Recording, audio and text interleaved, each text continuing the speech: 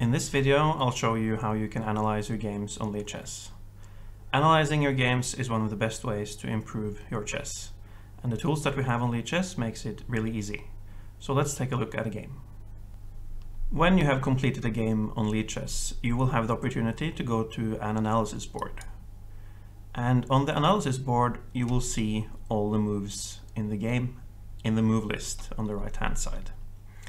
And now you can scroll through the moves that were played in the game using your mouse wheel or your arrow keys on the keyboard.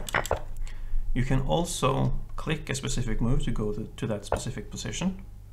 And you have the opportunity to move the pieces. So you can add variations and you can try to analyze what would happen if we played in a different way.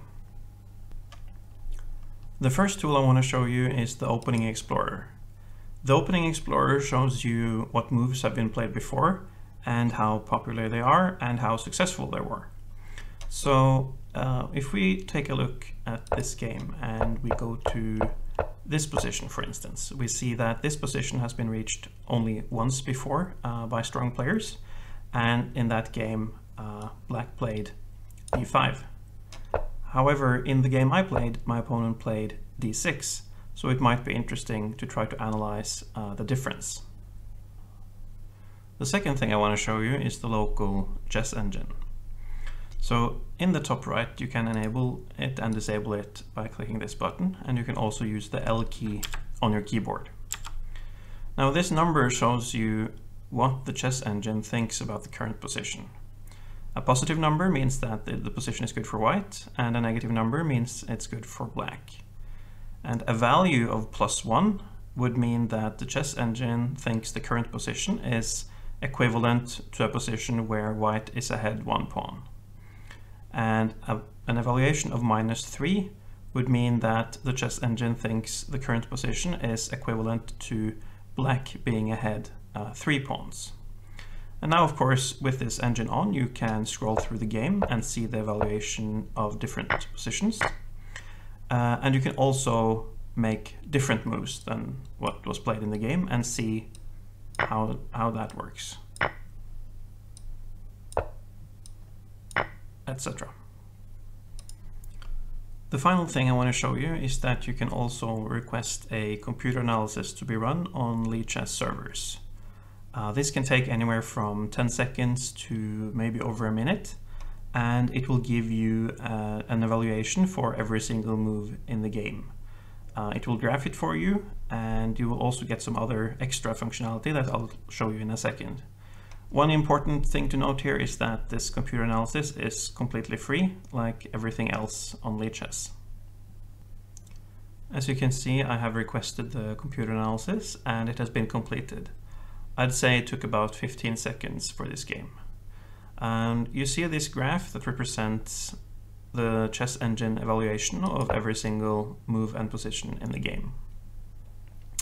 If we go to this move, for instance, this is where white had the biggest advantage in the game, and we can see what move was played, and we can see what move should have been played instead, and try to understand and learn from why. We can also go to another position here and see that King H1 was a losing move for white, and we should probably analyze that. You will also see some interesting statistics from the game when you request a computer analysis. You will see how many inaccuracies, mistakes and blunders that Lichess thinks you and your opponent made in the game. And you will also see the average centipawn loss. Now, a centipawn is 1/100th of a pawn, and the average centipawn loss represents how much material you lost in every move of the game on average compared to perfect play, meaning the chess engine evaluation. Now we can try to learn from the mistakes that we made in the game and also from the mistakes that the opponent made. So if I click this Learn from Your Mistakes button, Lichess will take you to a position in the game where you made a mistake, and you will have the opportunity to try to find the better move.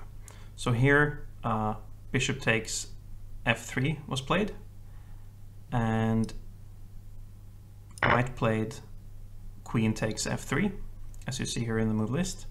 But the engine thinks that was not a good move, so it suggests that I should try to play a different move. So g takes f3 seems to have been a better move. And we can continue this and do this for all the white moves. But I can also then, after I have done this for all the mistakes white did, I can do the same for black. And if it's too difficult, I can always view the solution. So this is also another useful tool to try to learn from your games. I hope you enjoyed this video, and I hope you continue to enjoy Lichess.